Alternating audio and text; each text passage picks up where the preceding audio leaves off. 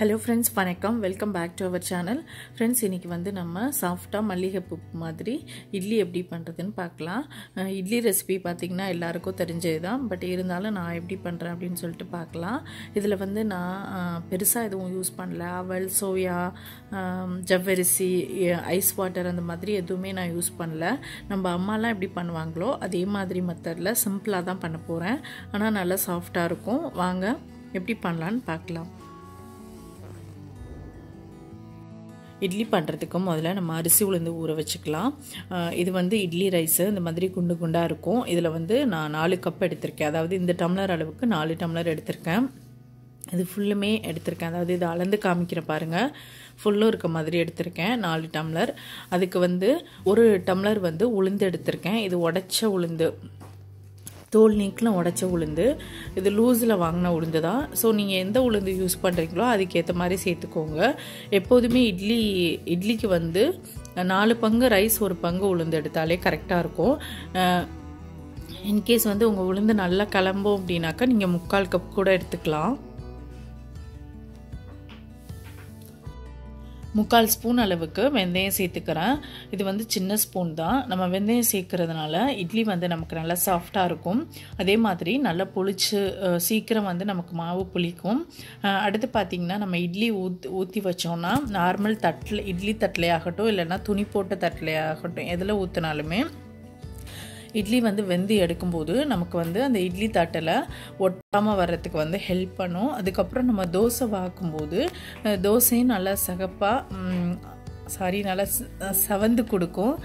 அது தோசை நல்லா மொறுமொறுன்னு இருக்கும். அதே மாதிரி தோசைக்கல்லில் நல்லா உரிச்சிட்டு எடுக்க வரும். ஸோ அதுக்காக தான் நம்ம வந்து வெந்தயம் சேர்த்துக்கிறோம். இது ஆப்ஷனல் தான், வேணாக்குன்னா கூட பரவாயில்ல. இப்போ அரிசியும் உளுந்தையும் நம்ம ஊற வச்சுக்கலாம். ஒரு 4லேருந்து 5 டைம் வந்து நல்லா அலசிக்கலாம். அப்போ தான் வந்து நமக்கு இட்லி நல்லா வெள்ளையாக கிடைக்கும். அதே மாதிரி ஊற வச்ச பிறகும் நம்ம அரைக்க போகிறதுக்கு முன்னாடி அரிசியை வந்து ஒரு 2 டைம் நல்லா அலசிக்கலாம். ஆனால் உளுந்து அலச வேணாம், உளுந்து அப்படியே இருக்கட்டும். ஊறின பிறகு உளுந்து அலச வேண்டியதில்லை. அதே மாதிரி அந்த தண்ணியையும் நம்ம வேஸ்ட் பண்ணாமல் அரைக்கிறதுக்கு யூஸ் பண்ணிக்கலாம். ஏன்னா வந்து இட்லி நல்லா புளிக்கிறதுக்கு ஹெல்ப் பண்ணும் அந்த உளுந்து ஊறின தண்ணி. 3 மணி நேரம் நல்லா ஊறட்டும். அதுக்கப்புறம் நம்ம அரைக்கலாம். 3 மணி நேரத்துக்கு அப்புறம் நல்லா ஊறிடுச்சு. இப்போ நம்ம வந்து அரைக்கலாம். அதுக்கு முன்னாடி அரிசியை வந்து முன்னாடி சொன்ன மாதிரியே ஒரு 2 அலசு அலசிட்டு அதுக்கப்புறம் வந்து நம்ம கிரைண்டரில் போடலாம். இப்போது நம்ம வந்து அரிசி அரைச்சிக்கலாம். இந்த குழவியெல்லாம் செட் பண்ணிவிட்டு இந்த கேப் இருக்கிற இடத்த நம்ம அள்ளுறதுக்கு யூஸ் பண்ணிக்கிற மாதிரி இந்த குழவியை செட் பண்ணிக்கலாம். அதுக்கப்புறம் நான் அரிசி தான் ஃபஸ்ட்டு போடுவேன். ஏன்னா வந்து உளுந்து நம்ம ஃபஸ்ட்டே அரைச்சிட்டோன்னா உளுந்து அள்ளி வச்சதும் அது ஒரு மாதிரி அடைஞ்சு போயிடும். ஸோ அதுக்காக நான் ஃபஸ்ட்டு அரிசி அரைச்சிட்டு அதுக்கப்புறம் தான் உளுந்து அரைப்பேன். ஸோ நீங்கள் வழக்கமாக எப்படி அரைப்பீங்களோ அந்த மாதிரி அரைச்சிக்கோங்க.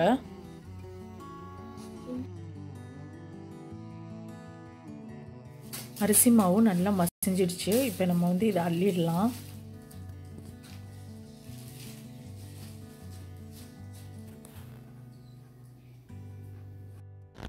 இப்போ உளுந்து அள்ளி போட்டுக்கலாம். உளுந்து போட்டுட்டு நம்ம வந்து பக்கத்துலேயே நின்று ஒரு 2 நிமிஷத்துக்கு நல்லா நம்ம கை வச்சு தள்ளி விட்டுட்டே இருக்கணும். இல்லைனா வந்து உளுந்து வந்து மேலே உள்ளது நல்லா அரைப்படும், அடியில் வந்து அப்படியே முழு உளுந்தாவே கிடக்கும். ஸோ அதனால் நம்ம ஒரு 2 நிமிஷத்துக்கு உளுந்து போட்ட ஸ்டார்டிங்கில் நின்று நம்ம தள்ளி விட்டு அரைச்சோன்னா உளுந்து வந்து நமக்கு ஈவனாக மசியும். அதே டைமில் சீக்கிரமும் நமக்கு நல்லா அரைஞ்சு கிடைக்கும். அதுக்கப்புறம் நம்ம நிற்க தேவையில்லை. இது வந்து ஒரு 15லேருந்து 20 மினிட்ஸ் அரைச்சா போதும். அதுக்கு மேலே உளுந்து அரைக்க வேண்டியதில்லை. உளுந்து நல்லா அரைப்பட்டுட்டு நம்ம இந்த மாதிரி எடுத்து போட்டோம் அப்படின்னா பால் மாதிரி கீழே விடணும். ஸோ அந்த மாதிரி இருக்கிற டைமில் நம்ம அள்ளிடலாம்.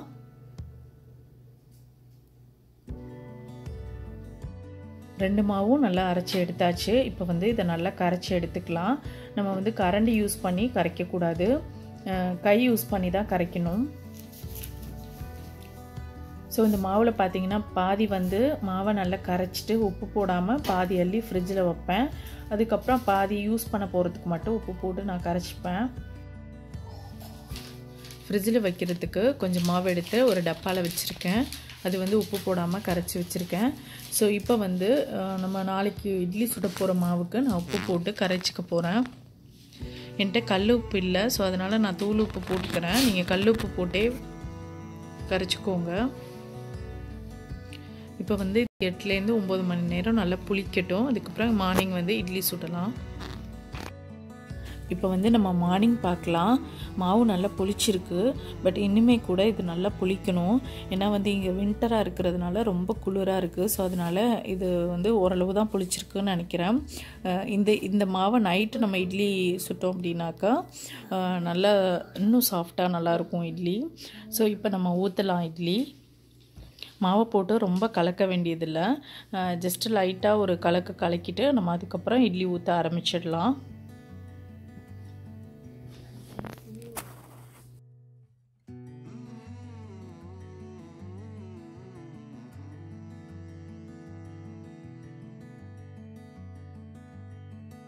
இட்லி பாத்திரத்தில் வச்சுட்டு மூடி போட்டு ஒரு 7 நிமிஷத்துக்கு இது வேகட்டும். நம்ம அதுக்கப்புறம் பார்க்கலாம். 7 நிமிஷத்துக்கு அப்புறம் வெந்துடுச்சான்னு நம்ம ஓப்பன் பண்ணி பார்க்கலாம். இட்லியில் வந்து ஒரு விரல் வச்சு இந்த மாதிரி அழுத்தி பார்த்தோன்னா உள்ளே போகாமல் இருந்துச்சுன்னா இட்லி வெந்துடுச்சு. ஸோ நம்ம இப்போ வந்து எடுத்துடலாம்.